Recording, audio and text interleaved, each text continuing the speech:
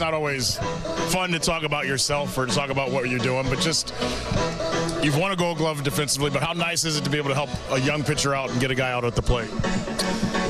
Makes it real nice, especially after you let one go to the wall. So to kind of make up for that that ball was kind of a better feeling, and especially to sorry, these guys are, I can't take them serious.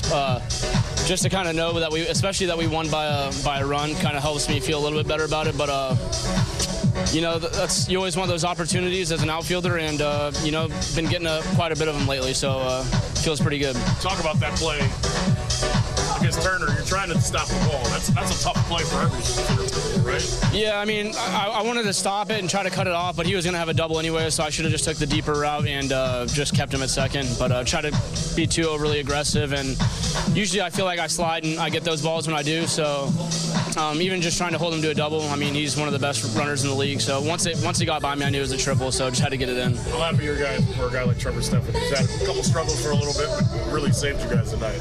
Yeah, I mean, he's you know, we've talked about it all the time. It's baseball. You're gonna have your times and your moments. So, I mean, he's nails. You know, Tito and you know the staff. I mean, throwing him back out there in the 8th in this kind of game just shows they have the confidence in him, as we all do. And you know, he did what he usually does.